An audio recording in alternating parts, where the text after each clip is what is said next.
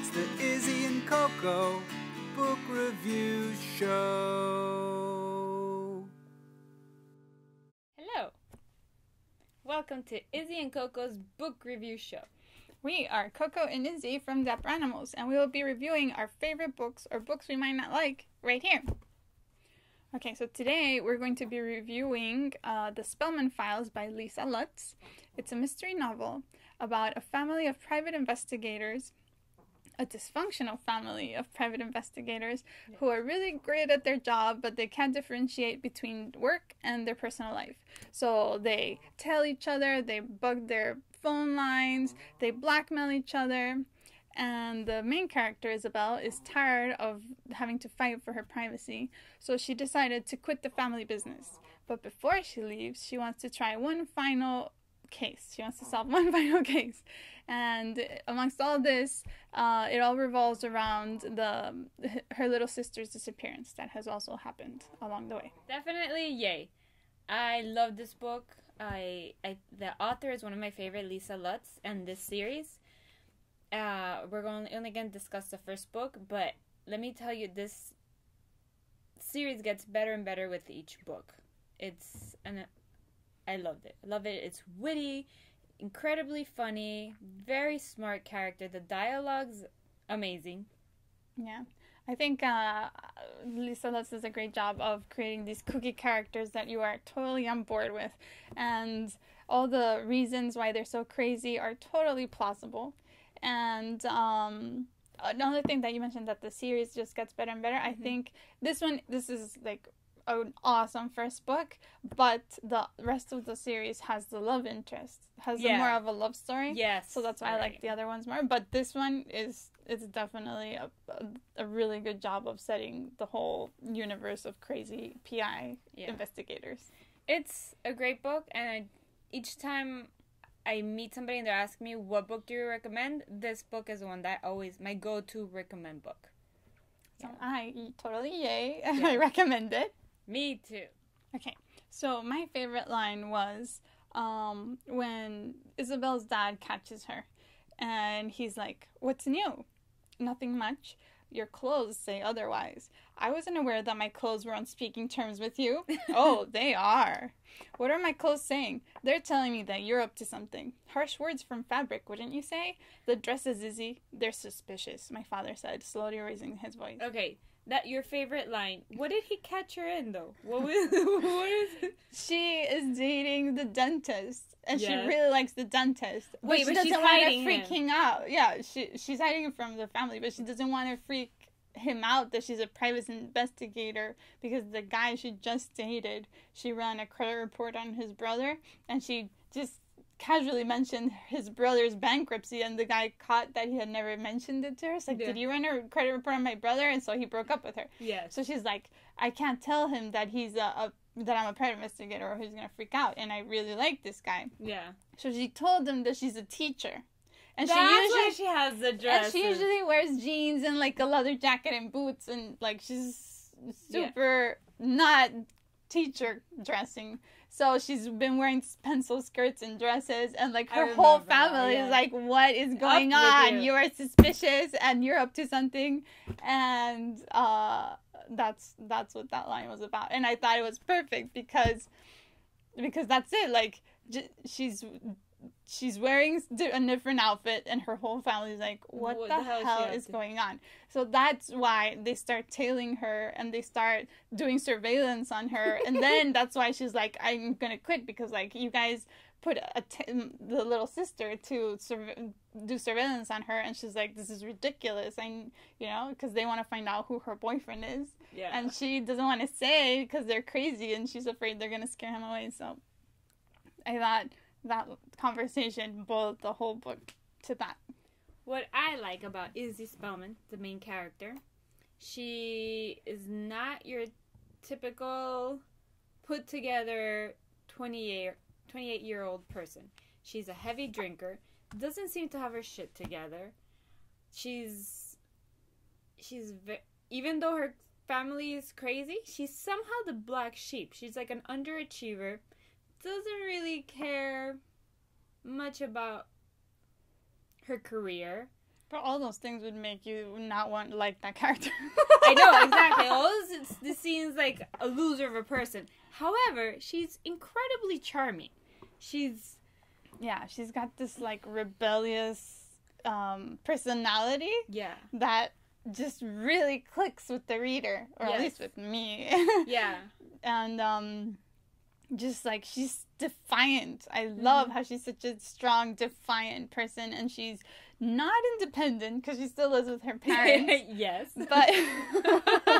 But she's just like strong and funny, and she's not afraid. She's tough. Like she'll go. Well, she was tough. It was with a little 14-year-old boy, but oh no, there was also a grown man that she was like, she could be physically threatening, Yeah. that She'll take on anybody. Yeah, I felt that was awesome, someone that a female character that can stand up for herself.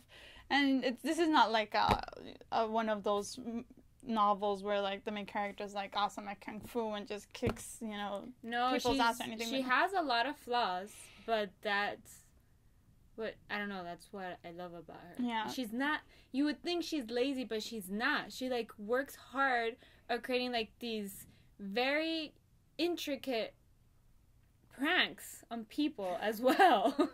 She really goes all out. It's just like I don't know. I don't know. I just like you fall in love with Izzie Spellman. Like I think the more she has so many flaws, it makes her even more lovable. Yeah, and although I've got to say that sometimes when like she was paranoid, it's like I can't stop and talk to my dad, and they're gonna catch me, and I have to keep running from them. And I'm like, hold on a minute, just stop for a second and tell them something. Yeah. It's like the paranoia got a little out of control towards the end, like when it's level 5 code red, and she's like freaking out. It's like she broke the headlights in every car of the household so that she could see who was tailing her. Oh my god. And then so it got a little out of hand, but at that point I was like, okay, this is a little too much, you guys need to wrap it up. But the rest of the book I was on board. This is a cool character. What I liked about the writing is that she really develops the voice of each of her characters, so you can distinguish the maniac, a little 14-year-old from Izzie Spellman, the 28-year-old, who's also, they have a similar personality, but you can totally tell that they're different voices. From the old crazy uncle, from the perfect brother, like she developed the voices really well. And the other thing I liked about the writing is that the way she does her exposition, she goes back into the family story and sets it up and shows you why they're so crazy and how it all began, how the parents met, how they're all raised in this crazy private investigator household. And it's all done through the interview with the detective that's investigating Ray's disappearance. And so it's put in perfectly. It doesn't seem like a hack. It's seamless. So I really like that. Izzie Spellman's romantic life. What a mess. I think she describes, she had little footnotes she has about, how many ex-boyfriends? She'll have 9 by the end of the book.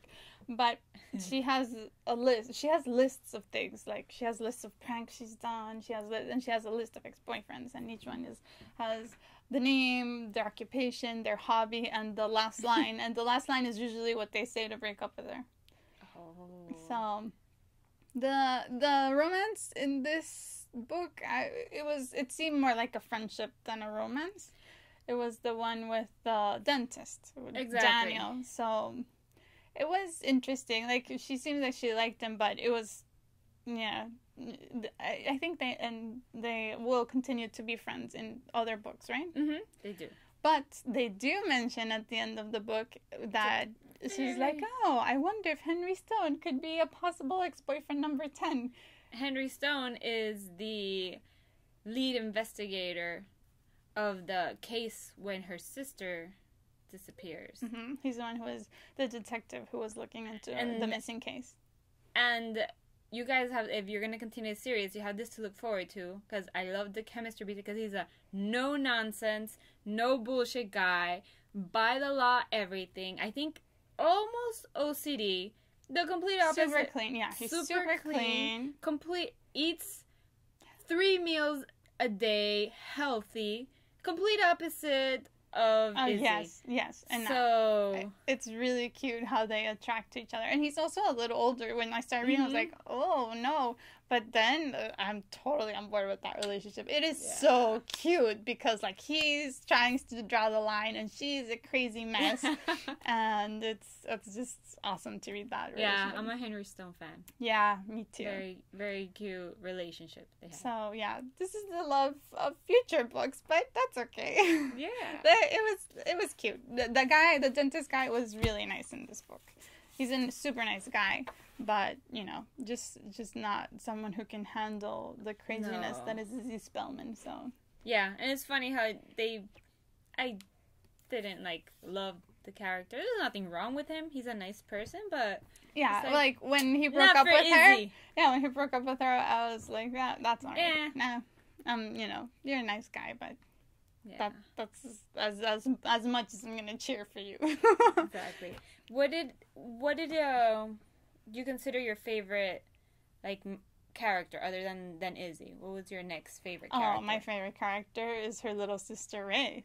Really? Yeah, I mean, in this book, it's perfect because she's 14 years old, so she's a little maniac, and she blackmails every single family member. Yes. So her brother, she has dirt on his brother, so her brother gives her money. He has dirt on his sister, so she has to get her out of the camp, and I love how her brother taught her to negotiate. So she will negotiate taking a shower, cutting her hair, brushing her teeth, doing anything. And that she loves being a private investigator. She's so little, and she's just such a force to reckon with that she always gets whatever she wants. Yeah, it's actually scary when she sets her little eyes on you. You better run the other way. Oh, it's terrifying. Yeah, and the whole war with her Uncle Ray, and she's the Ray Wars. The Ray Wars, that was hilarious. And then at the end because she despised her uncle, and then finally at the end of that whole holding his lucky short hostage situation, they become friends, and then her uncles were like, oh my god, no, she's too much. I'd prefer it when she hated me. I know. Once you have Ray's full attention, whether it's negative or positive, it's overwhelming. It's too much. It's like a laser. She will blow you away. Obsessed. Yes, yeah. Yeah, she was my favorite character too. She was also your favorite character? You know what would be great? Not because the series has ended. There's 5 books, but it would be awesome to have a series on the little sister Ray. Oh, that would be as an adult, because she's she's gonna be even more psycho than Izzie. Yeah, she is crazy. Yeah, and Izzie has boundaries of right and wrong. Ray just is whatever is good for her. Is like, oh my god, yeah. She has no balance. I don't know if that's like a sociopath or a psychopath or I don't know, but she definitely has some mental issues. But she's at 14, that is lovable because she's a little kid, so doing all those crazy things. Later, I don't know how much, Yeah. So that she was also your favorite character? Yep. Ah, yeah. So thank you for joining us in Izzie and Coco's book review show. If you want to continue the discussion with us, you can leave us a message below, and we will, if you're nice, get back to you. Yes. And also, don't forget to check out dapperanimals.com. And, bye.